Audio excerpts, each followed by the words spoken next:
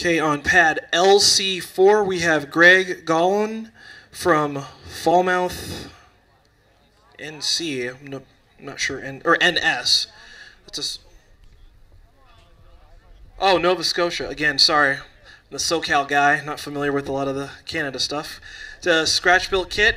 The name of the rocket is called Burnout. Expected altitude is 2,400 feet. Flying on a Cicerone J145 long burn skid. Well, this ought to be good. Got electronics on board. Dual deploy main set for 800 feet. Oh, I didn't read the card completely. NS stands for Nova Scotia, Canada. Sorry about that. It's the red rocket. Looks like black fins and a gray nose cone. Clear sky, clear range. We are launching the Burnout in 5, 4, 3, 2, 1, launch.